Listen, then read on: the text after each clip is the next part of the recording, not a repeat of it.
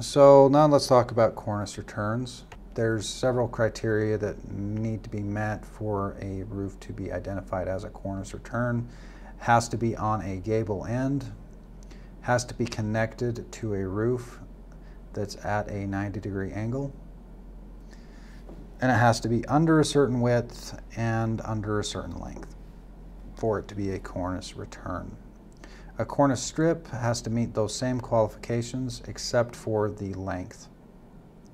It is connected to two roofs, one on each side, or over a certain length.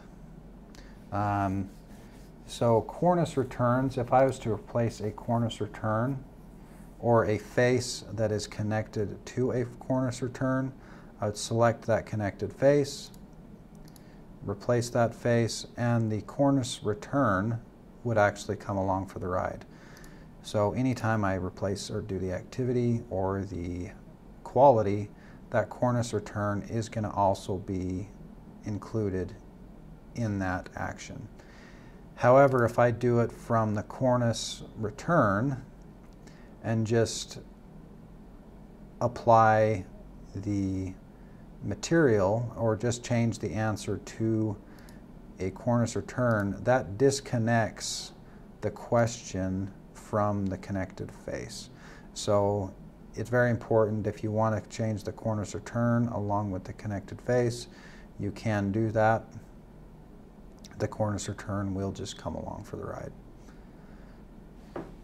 So cornice strip is going to behave a little bit different in that it's connected to two faces, so it's going to act like an independent roof face. So it has to be selected and the appropriate actions have to be applied, just like you would any other roof face. So let's reset the answers there, and let's work through that cornice strip and the cornice return along with replacing an entire roof. So I have the entire roof selected. I'm going to hit replace that roof. These two cornice strips came along for the ride. However, because cornices strips are in their own category, they are going to have a multiple button. More often than not, the multiple button will be applied with cornices and both cornice strips. You can select the selection tab to the left, and that's going to change my selection to any object that has that specific answer or material type. The other way you can get around the multiple button is selecting the multiple button itself and then changing all of the selected items to a particular material group or quality. So I can change the quality on the cornices to average and on the roof face, and then that's going to complete the estimate for the material type. For the cornices, the other thing to remember, the line item for cornices is going to be a labor item.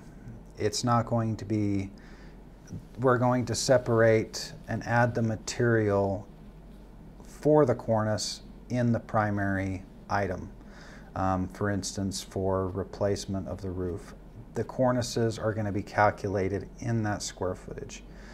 So the labor item is going to be applied to a specific cornice. And cornice strips and cornice returns, there's going to be using slightly different, but for the most part, it's going to be the same. Right now, it's a cornice strip. It's a different